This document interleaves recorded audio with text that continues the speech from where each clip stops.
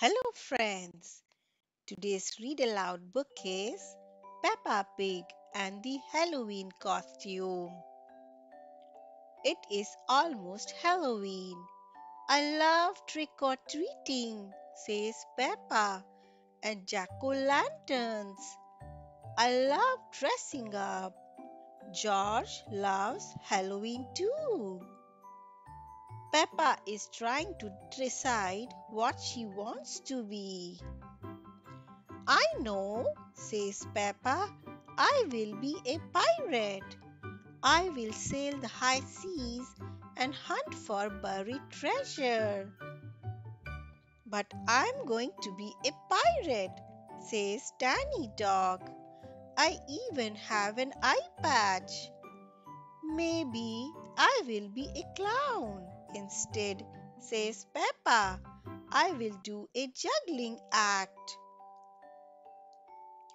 I'm dressing up as a clown, says Pedro Pony.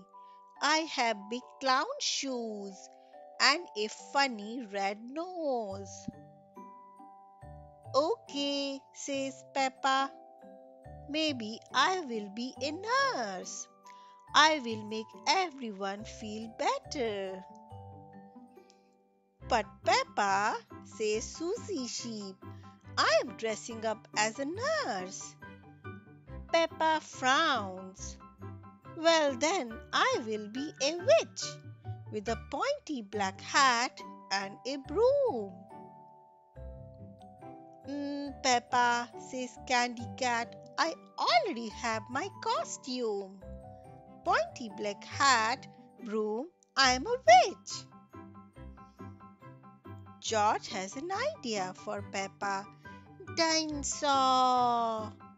Peppa does not want to dress up as a dinosaur.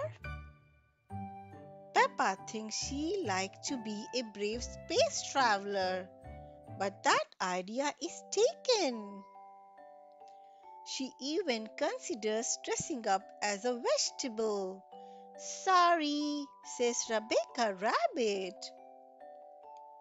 What can I be for Halloween? Asks Peppa. Maybe a brave cowboy, a happy tiger, a sparkly ballerina. Peppa thinks and thinks. Then she has an idea. I will be brave, happy, sparkly fairy princess. Peppa likes her wings, crown and wand, but her costume is not quite perfect. Peppa thinks that maybe there is something missing.